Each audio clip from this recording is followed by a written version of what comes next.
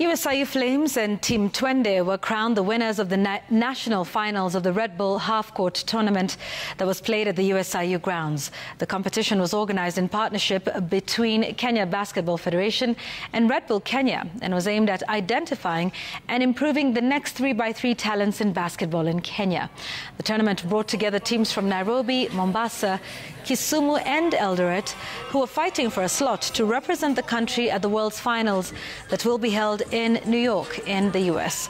This will be the third time Kenya will be represented in the World Finals after making a debut in 2022 and a second consecutive appearance in 2023. Yes, USIU have won, Twende have won, but I've seen new talent which is development.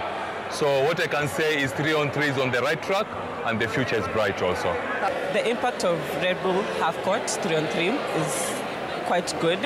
It has given most of us the composure because now we are used to 5-on-5, but this has given us the composure of 3-on-3. Mostly 3-on-3 is not even known outside, but now we are getting the composure, the experience, and it's.